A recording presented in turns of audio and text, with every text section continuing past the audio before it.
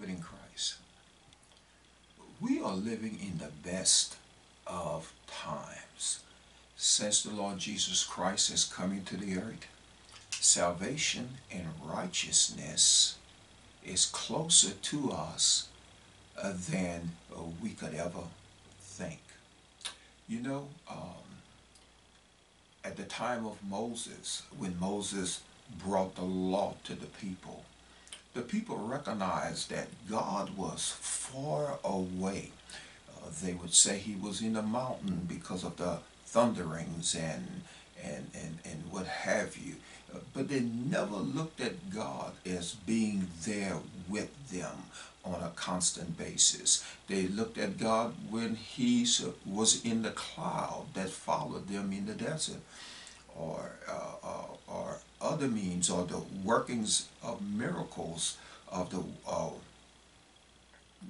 when Elijah took the I believe it was the axe handle and threw it in the water, and it did swim, the word of God says. And when Moses struck the rock, there was water come from the rock. So the people saw God near but afar off, or as an entity that they could not touch or be near or understand without a priest or a someone that was representing God on the earth. But beloved, we live in a day of the Holy Spirit now, which makes it much more simple and much more clear, since Jesus Christ came and fulfilled the law for us. Now we put our trust in the works of Jesus, not into some priest or some other person that represents God. Amen? God deals with you personally. And look, the Word of God says that in sense here, in Romans 9, beginning at the 5th verse, it says, "For Moses described the righteousness which is of the law, that the man which doeth those things, which is the law, shall also live by them. But the righteousness which is of faith," which we are today, of faith, "speak it on this wise." Look at this, beloved. "Say not in thine heart, who shall ascend to heaven?" That is to bring Christ down from above. We don't have to ascend unto heaven in order to find out what our relationship is with the Father any longer.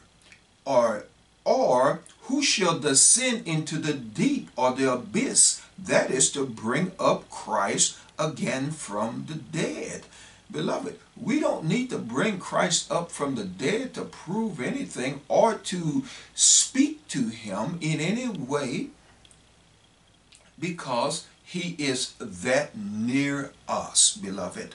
He is not like it was at the time of Moses, when Moses literally was God's spokesperson to the people. There is no spokesperson for God any longer, beloved. Jesus Christ came and took care of that. So we don't have to go to heaven in order to find out, like many people do today. They say, well, you know, when I die, then I'll find out if my good outweigh my bad. You don't do that. You rather believe, glory be to God, because you're not counting on your righteousness anymore, but Jesus Christ has fulfilled the righteousness of God. He has fulfilled the law for you.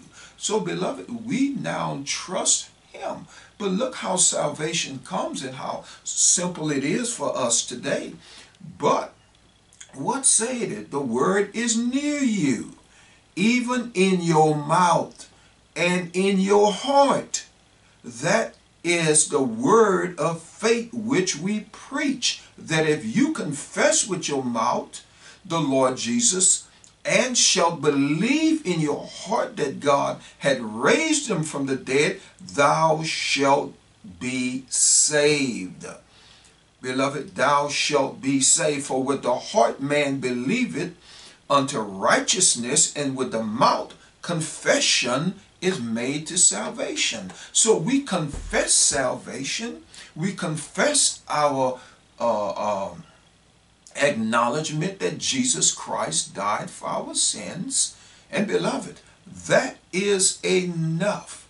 We don't need any signs. We don't need some priest telling us that we are forgiven.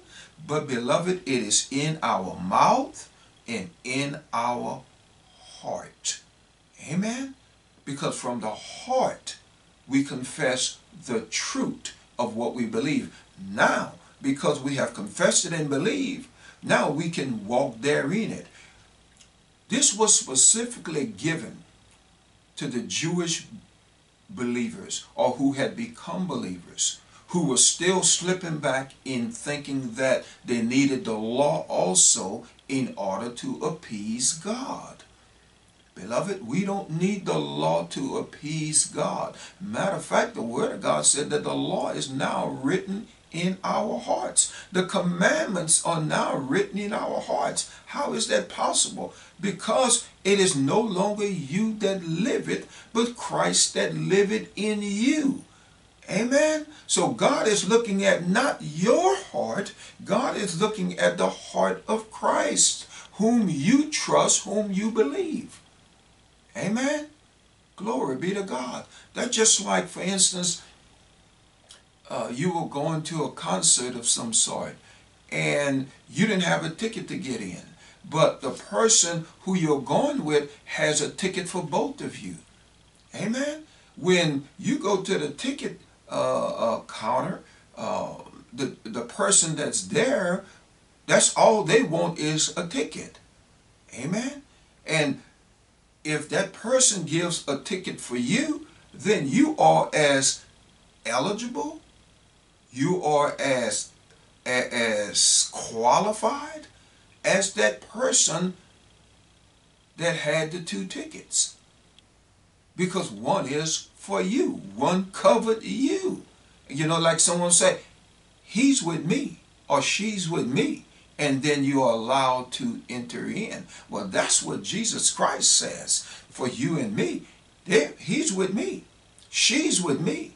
So when I walk in, you walk in also. Beloved, salvation is nearer to us than it has ever been before. We don't have to seek Jesus to get him out of the grave.